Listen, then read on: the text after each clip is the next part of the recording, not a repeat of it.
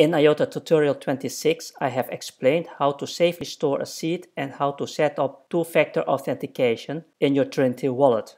However, I have left out some important details which I am trying to correct with this video. If you enable two-factor authentication on your Trinity wallet and the two-factor authenticator and the Trinity wallet are installed on the same mobile phone, this will not provide you with any additional security. Why? If a thief steals your mobile phone and your Trinity wallet password, this person has also access to the two-factor authenticator, which means two-factor authentication in this situation does not provide you with any security. Installing the two-factor authenticator and the Trinity wallet on the same mobile phone makes no sense. Two-factor authentication only provides additional security if the Trinity wallet and the two-factor authenticator are installed on separate devices. For example, the authenticator on the mobile phone and the Trinity wallet on the other mobile phone. If a thief steals your mobile phone and your Trinity wallet password, it still cannot access your Trinity wallet. The thief also needs this mobile phone. Another example, install the authenticator on a laptop and your Trinity wallet on the mobile phone. If a thief steals this mobile phone and your Trinity wallet password, it cannot access your Trinity wallet because the thief also needs this laptop with this authenticator. Please note, there is no desktop Google Authenticator available. You need to use another two-factor authenticator. When the desktop Trinity wallet is available, the two-factor authenticator can be installed on the mobile phone.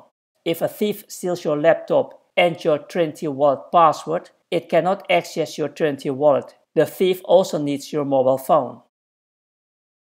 As I have mentioned in IOTA tutorial 26, always write down your checksum. The checksum consists of 3 characters. You use the checksum to verify if you entered your seed correctly. Each seed generates a different checksum. When you enter 81 characters in this box, you will see your checksum. In this particular situation, this checksum tells me that I have entered my seed correctly. However, there are people who have created their seed manually, for example using dices, a bag with Scrabble letters, etc. They will not have a checksum.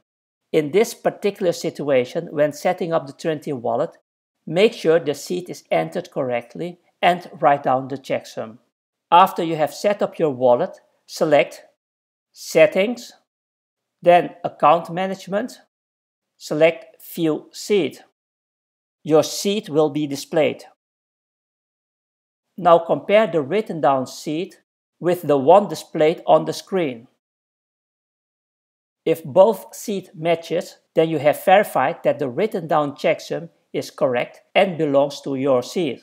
Save this checksum together with your seed. Please note, these previous steps are only intended for people who manually created their seed and do not have a checksum and want to know their checksum. If you cannot access your Trinity wallet because you have lost your password or you have problems with the two-factor authentication, then there's only one solution. First, delete and reinstall the Trinity wallet. Set up the Trinity wallet again by entering your backup seed. When you have entered your seed, make sure the checksum is correct. Enter a password to secure your Trinity wallet. You can enter your old password or you can enter a new password. The password is only used to give you access to your wallet. Now your Trinity wallet is set up and ready to use. You can install the Trinity wallet on multiple mobile phones using the same seed and using different passwords or the same password. Each of these mobile phones will give you access to the same accounts and balance information because you use the same seed. But for security reasons, I do not recommend that you install the Trinity wallet on multiple mobile phones. I just inform you that you can, in case you really need it.